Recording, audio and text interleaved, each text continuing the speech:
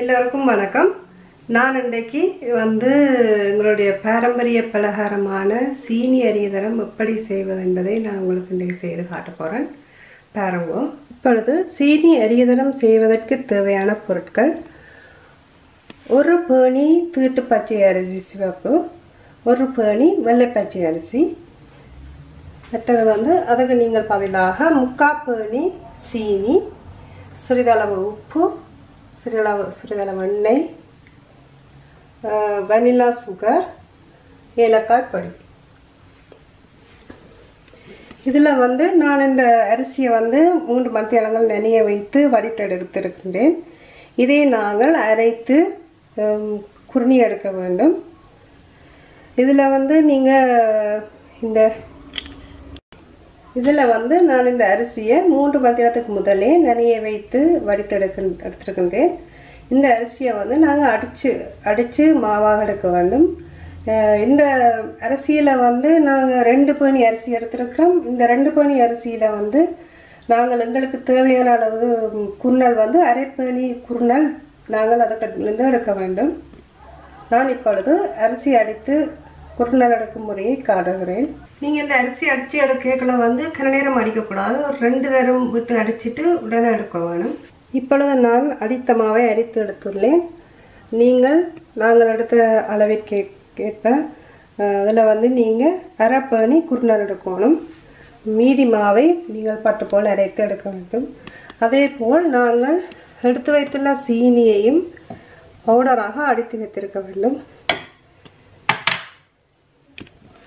இதற்குள் வனிலா சுகரையும் போடுங்கள்.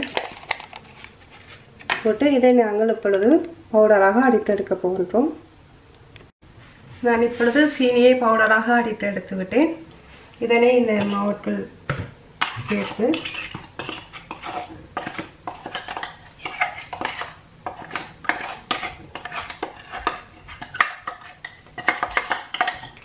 இந்த சீனி நீங்கள் முழுசாக போட்டிங்கன்னா அது சேர்ந்து விலகி வர கன நேரம் செல்லும். அதோடு சீனி அரிதரம் மிகவும் இறுக்கமாக இருக்கும். அதனால் பவுடராக அடித்து போட்டீர்களானால் மிக விரைவில் அது சேர்ந்து மிகவும் சாஃப்டாக இருக்கும். இதில் நாங்கள் இப்போ இந்த குருணலையும் சேர்ப்போம்.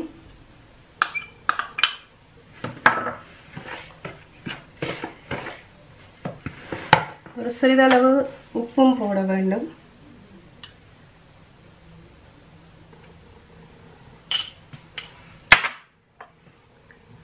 சிறிதளவு ஏலக்காய் பவுடர்,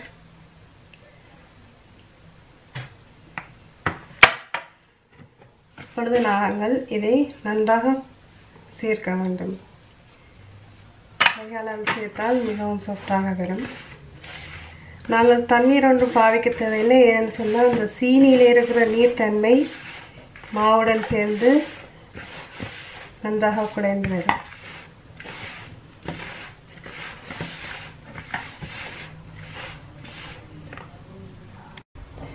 பார்த்தீங்களா, நாங்கள் இப்போ இதுக்கு தண்ணி ஒன்றும் விடாமலே சீனியில் உள்ள ஈரப்பதனில் மிகவும் குழைந்து வந்துள்ளது. இதை நாங்கள் எப்பொழுதும் குழைத்து வைக்கும் பொழுது இப்படியான ஒரு பரந்த பாத்திரத்தில் வைத்தால் மிகவும் நன்றாக இலகி வரும். இது நீங்கள் இப்படி குழைத்து முடிந்தவுடன் இதன் மேல் சிறிதளவு எண்ணெயை ஊற்றி பரவி விட வேண்டும். ஏனென்று சொன்னால் அது காயாமல் இருப்பதற்கு. அதுக்காக நீங்கள் அந்த எண்ணெயை குழைக்க வேணும் இல்லை, அப்படியே மேலால் ஊற்றி போட்டு கரைய விட்டீங்கன்னா சரி. இனி நாங்கள் இந்த மாவை 4 மணித்தியாலம் இலக விடுவோம். 4 மணித்தியாலத்துக்கு பிறகு தான் நாங்கள் இந்த பலகாரத்தை சுடுவோம். இப்போ பார்த்தீங்களா, நாங்கள் குழைச்சி வச்ச மாவு அப்படியே பறந்து அப்படியே ஊறி வந்திருக்கு. நாங்கள் மேலே ஊற்றின எண்ணெய் அப்படியே பறந்து இதுலேயே வந்திருக்கு. இப்போ நாங்கள் இந்த மாவையே அப்படியே குழைச்சிட்டு அரியதரம் போடுவோம்.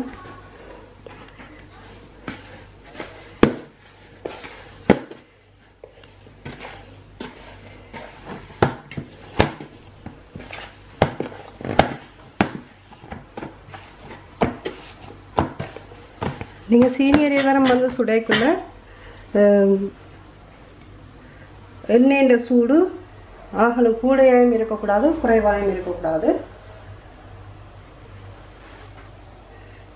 சீனியர் இதரம் வந்து நாங்கள் போட்டுட்டு கன நேரம் வேகப்படக்கூடாது. மெல்லிய ப்ரௌனாக வந்தவுடனே எடுக்கணும். கன நேரம் நாங்கள் வேக விட்டால் சீனியர் இதரம் வந்து கல்லாக போயிடும், சாப்பிட நம்ம.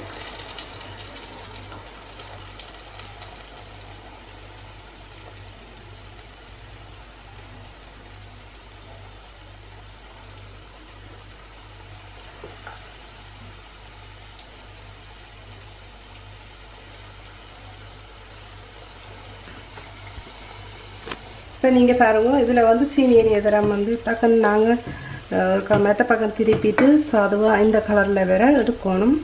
ஏன்னு சொன்னால் நாங்கள் கன நேரம் விட்டோம்னா எகிறிடும். நான் முதலே சொன்ன மாதிரி இறுக்கமாக வந்துடும்.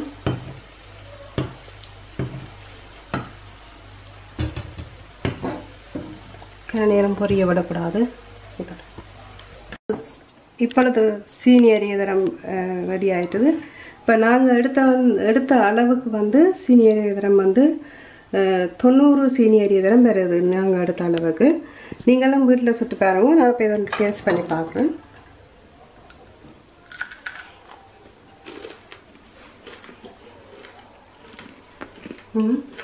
நல்ல சுவையாக இருக்குது.